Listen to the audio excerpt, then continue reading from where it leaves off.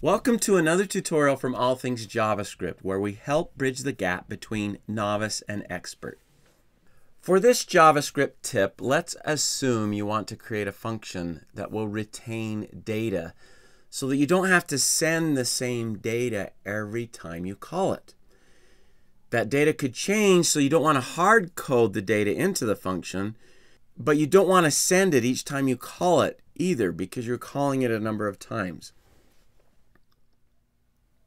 Let me give an example of what I'm talking about by looking at a function I have created.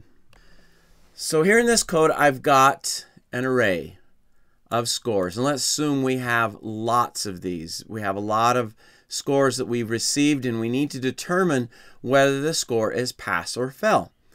Well, this function does it for us. We pass in the array, and we pass in the threshold. Basically, anything greater than is a pass. So this function returns an array that has either pass or fail in it for each of the elements that are in the scores array. The way I've chosen to do that is using the map method of arrays. Basically, what map does is return an array based upon the elements in the array that is passed to it, or the array that it is acting on. And map is a higher order function, so we have to pass in a function to make that happen. And that's what this function does. Basically, it checks to see if the element that's passed in from the array, map iterates over each one of those elements. So as the element, as it's passed in, if it's greater than the threshold, then we return pass. Otherwise, we return fail. So that's how that's working. So now back to the problem. Let's say we have a bunch of scores, a bunch of arrays that we need to do this with. And so basically, we're passing in this 80 over and over and over again. And there seems to be no reason to continue to pass that in. Now, we could set up a variable inside this array with 80, but then when the 80 changes, we got to come in and make a change to that. So it'd be good if we could just pass the 80 and it could retain that value, and then we could continue to send in the arrays until we're complete. Well, let's look at how we would do that. And this technique is referred to at times as partial evaluation. So the basic idea is we're going to create a function that will receive the threshold, and then it will return another function, and then that function will process the scores. And because the return function is part of the scope of the outer function, it will have access to that threshold. So let me set that up, and then I'll explain how it's working. Let me just copy this whole thing, and that's what we'll use as a starting point. Let me remove this. So this is the outer function, and all we're going to pass into that outer function is the threshold. Now, what it will return is another function. So before I finish it, let me illustrate how we would use it, because that sometimes helps with the understanding. So I'm going to declare a variable here, pass 80, and this is going to contain the function that is returned. And so we call determine pass, and we pass in the threshold of 80. Now, this function can now be invoked for each of the arrays that we have. So we could do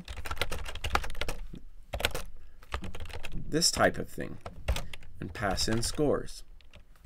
So that's how we'd use it. And then we'd continue to pass in additional arrays as we have them to get them processed. All right, I'm going to comment that out, and we'll finish up this application here. So we want it to return a function, and that function is going to receive an array that's passed into it. And then what's the function going to do? Well, it's going to do exactly what we were already doing up here. So I can simply copy that and paste it in. Now, when you see all these return statements in a row, it gets a little bit confusing. But remember, this first function, the determine pass function, it's only returning this inner function. The rest of the return statements are just the functionality needed to return an array that contains pass or fail. as we described up here. So the first time we call determine pass, it simply returns a function. Now, the interesting part about this is that this returned function is going to have access to the threshold variable that was passed in. So we pass in an 80 here, and then when we invoke the function here and everywhere else we invoke it, it still can access that 80 because of closure. So this returned function is a part of the same scope as this function, and threshold is accessible as a part of that scope. And so since they are a part of the same scope, it creates closure over that, and it can access it for as long as this function remains in memory. It basically keeps a pointer to this value as long as this function is alive, even though this function has executed and has finished. So that's why that works. So let me go ahead and save that, and let's go see and make sure it works.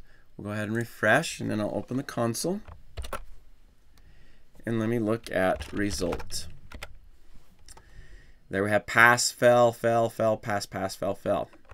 So it worked great. And we could simply change the threshold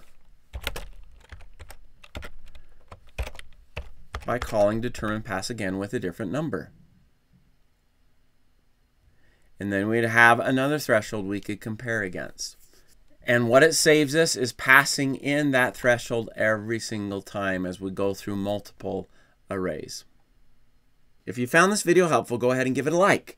Now, in this particular tutorial, we covered a number of other concepts. I've included links to tutorials about those concepts in the description section, so you can refer to them there. If you'd like to watch another tutorial right away, go ahead and click on the link in the center of the screen. If you haven't subscribed yet to the channel, click the link on the left. I release a new tutorial each week.